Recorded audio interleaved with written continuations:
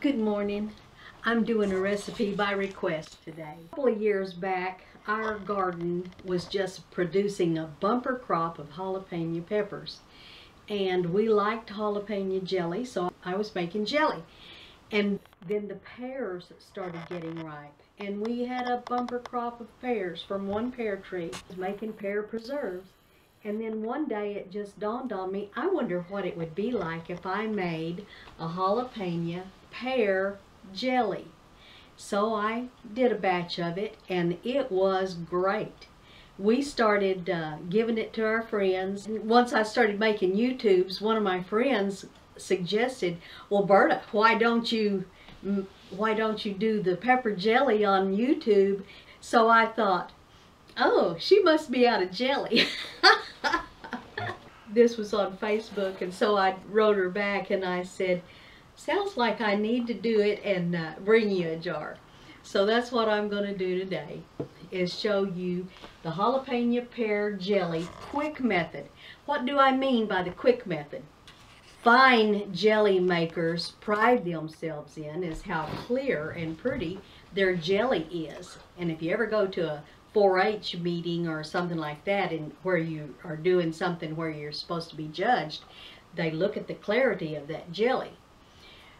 And that takes boiling down your vegetables, fruits, vegetables, and straining out that liquid and then making the gel.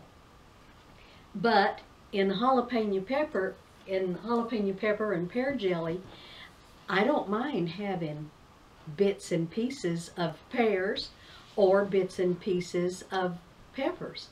In fact, I think that's pretty, is when you look up and see all those little flecks in there. So that's what I'm calling the quick method. We don't have to strain it for hours, and we're just going to go with it. So the first thing we have is 4 cups of vegetables. You do this to your taste. Some people can only stand a little bit of heat, and others want a lot of heat. So you need 4 cups. What I have done is I have 1 cup of jalapenos, 1 cup of bell peppers, and 2 cups of pears. But do this to your taste, as long as it adds up to 4 cups. Then this is a Granny B hint. I squeeze a lemon into mine, and then I actually add the whole lemon into my mix while it's boiling, because there's a lot of pectin in lemon, the pulp of lemon, and especially the rind of the lemon. And so anything that you can do to bump up the pectin level, that's what makes your gel. In this pan, I already have 6 cups of sugar. Here I have 1½ cups of cider vinegar, and we're going to start melting that sugar. Now I've squeezed the juice out, and I've checked for seeds, and there's no seeds, so I'm just going to drop that whole thing in there. There's the other half of the lemon. I'm going to add the peppers and the pears now. And here I have ½ a teaspoon of salt and 1 teaspoon of red pepper flakes. And I'm going to go ahead and add it now. So everything is in the pan except the cerdo. We add the cerdo later. Okay, what we're going to do now that we've got everything in the pan is we're just going to bring this to a boil. When it comes to a boil, then we'll add 2 pouches of cerdo. I've already got them cut open so I can be fast. And I stood them up in these cups, so of course they don't spill over. So this is going to take a little while. We'll be back as soon as it comes to a boil. In the meantime, I do have my jars over here. These jars have come out of the dishwasher. You have to make very sure that your jars are scrupulously clean, and you check the rims. You have to check the rims to make sure that there's no nicks or cuts or leftover rubber from the last time you used your jars. because you can reuse your jars over and over. So just check the rims, and the rings are in here. Here's the rings. They're down in the water. What we want to do is put this on, put this burner on, and we're going to let that come to a simmer. And then what happens is, as that starts simmering, the steam will come up and further sanitize these jars. And here I have the flats, the brand new flats, and they need to be hot too. Them being hot starts the softening process of the rubber. And so then when you pour your jelly into your jars, that rubber is already partially warm, and it helps make a good seal. Plus, of course, being in the water, bringing it to a simmer, is going to disinfect it. So when you do canning, you have to be very clean all the time. That's why I have 2 towels right here handy. But we'll be back once this concoction gets to boiling. Okay, we are at a complete rolling boil now. So I'm going to add the Certo.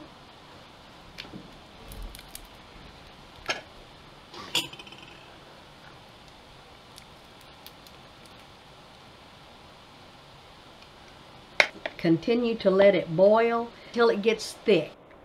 It's just falling off of the spoon real fast. What we're looking for is for it to start threading, and here's a thread and here's a thread, trying to make 2 threads there. What you're looking for is when this comes together and makes 1 thread and it's real thick. So that's going to take about 20 minutes. There's 2 strings. It's wanting to come together. I'm not going to get a, doesn't look like I'm going to get a good, there, 2 strings coming right now, but they did come together. I don't know if you saw that or not. Let's look again. There was a string here and a string here, but it's coming together. We're consistently getting 2 strings now. There they came together. Did you see them? There they go. 2 of them came together. And it's dropping really slow. We're going to call this done. Look how long that one's hanging. It's getting thicker and thicker. So we're going to take out this lemon now. Squeeze it as much as I can. I want to get all of that good out of there.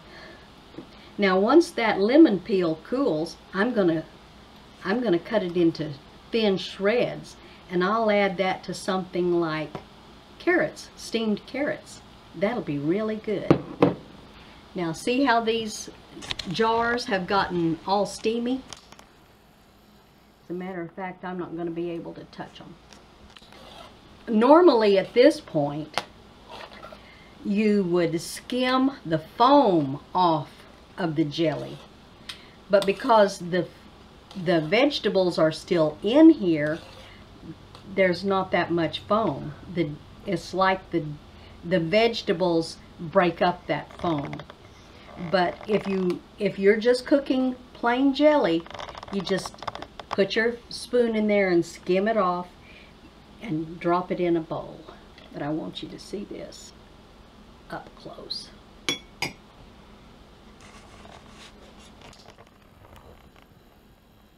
It looks thin right now, but as it cools, it will gel. I'm going to start with the biggest jar first.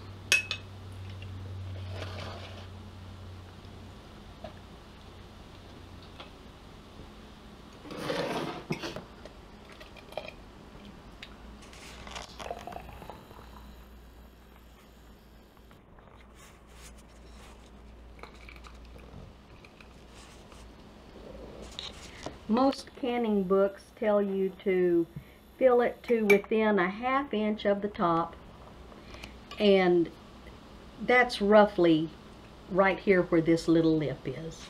I'm going to put just a little bit more in.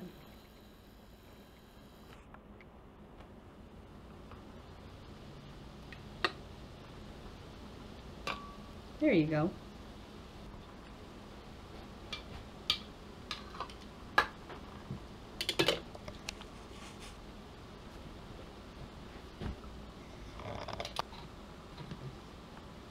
Okay.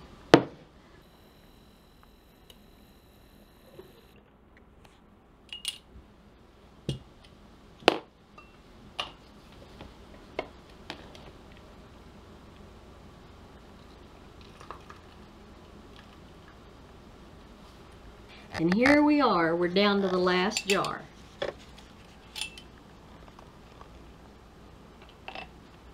I'm having to tip my pan over now to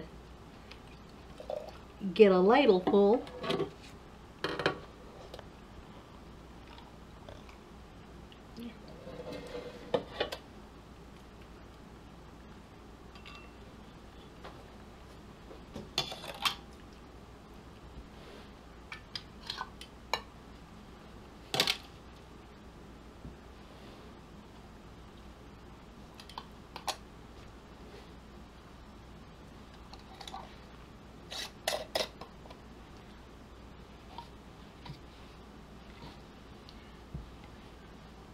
Okay, there we go. We do have a little bit left, which I always have a bowl just in case, because this can't be precise because you never know how much evaporation is going to take place while you're boiling everything down. I use the Ball Blue Book of Canning for my basic recipes, and if you stick with what they have, then you're pretty much guaranteed that your canning is going to come out all right. And they've got some good recipes in here. In fact, my husband loves ketchup, and one of the videos that I'm going to do real quick is how to make your own homemade ketchup. And the reason why you would want to do that is because, once again, when you look at the ingredients on something store-bought, you may not know what is in there. If you do know what is in there, you may not want it. When you can it at home, you know what you've got. So there we go. Had a little bit left over. Use it up first, and then we've got 6 jars that we can share or just gobble up as soon as we can. And once again, I thank you. This has been Granny Bee's recipe. Take it and make it your own. You'll be glad you did. Everywhere I have taken this jelly, and one of the favorite things to do at a covered dish is to take a brick of cream cheese, pour a jar of this over, and put some Ritz crackers on the side, and people will just devour it, and more than likely they'll come up to you and say, I've got to have that recipe. So now, make it your own. Thank you.